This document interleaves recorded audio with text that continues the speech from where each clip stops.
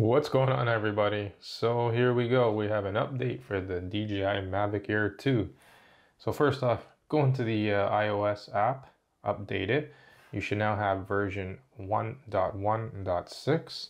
And in this version, we've got updates to the display logic for the battery and flight time alerts. So a lot of people complained before because it was white and on the screen, it kind of like got hidden with the background. It also, this is a big update, huge, and props to DJI for finally adding this. This was a big request by everybody. It adds advanced gimbal settings for the MAVIC Air 2. So now we can have full control over that gimbal. The pitch speed was way too fast on it. And of course, you know, there are bugs and all those other little things to fix overall stability. So let's get to it. All right, so open up the app. Turn everything on. So now we can see new battery request firmware update. So we're gonna do that. As you can see, I have two others to do. So I got the Fly More combo pack. So I'm gonna do each one individually, turn off the drone, pop in the next battery, update the batteries as needed, and then we'll come back to the next step. So now we're gonna go into Go Fly. And let's have a look here. So now you can see on the top right, you can see that the battery has 57%. Now if you tap that, really neat, it's going to show the timing until it's going to return to home. It's going to show the time until it forces the landing, and note that you can still cancel that forced landing, and until the battery is fully depleted. So it's really neat, they show everything. Right now, because I'm not flying, not in the air, it's not going to show those details. Then the gimbal, so if we go in, click the three bars, go to controls, and now you are going to see advanced gimbal settings. You can click in there. So now you have it in the normal mode. You can go in and then change everything here. You can change your pitch speed, pitch smoothness, the yaw smoothness. Then in tripod mode, same thing. You can adjust each thing. And then in sport. So maybe in sport you want it to be fast because you want that high action. In tripod mode, obviously we want that really slow. And then normal. I would probably have normal and tripod mode the same. So the aircraft update is still 01.00.0250, and that is it. So let's go outside and put the bird in the air. Alright, so you see we've changed places because I want to be able to take off and watch my drone. So again, we go into the three dots on the top right.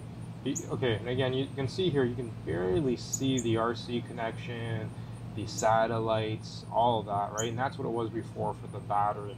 So they made it a lot clearer now. So I'm going to set this in tripod mode.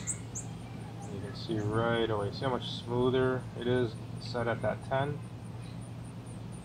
And you see when I let go of the stick on the side here, so you see the scroll wheel. So as I let go, see how it comes down, but it's still a little too fast for me. So that pitch smoothness, so let's turn it up, let's go to 25. Now again, up, and I release. You see how it takes a little bit longer to stop? So it's much more smoother. Let's try 20. And again, you have to play with this to what you like. So again, I release. A little bit too much.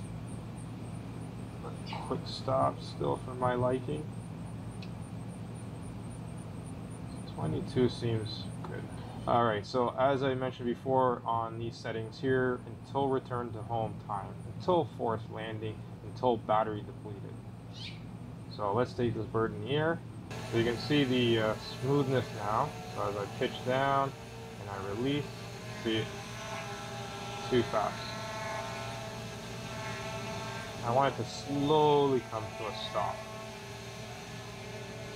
Not so harsh.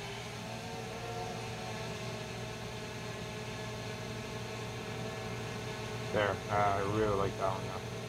About 18. Again, you have to adjust it to your liking. Speed, put it to 15. Little too fast. So 12.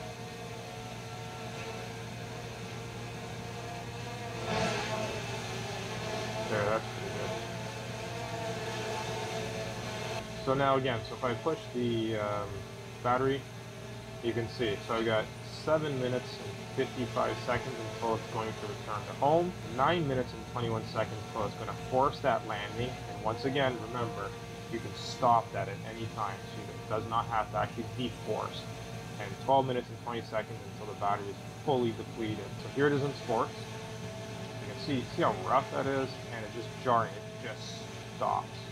So that's sport mode with that scroll wheel. Normal mode, it's more smoother, but it comes to an abrupt stop.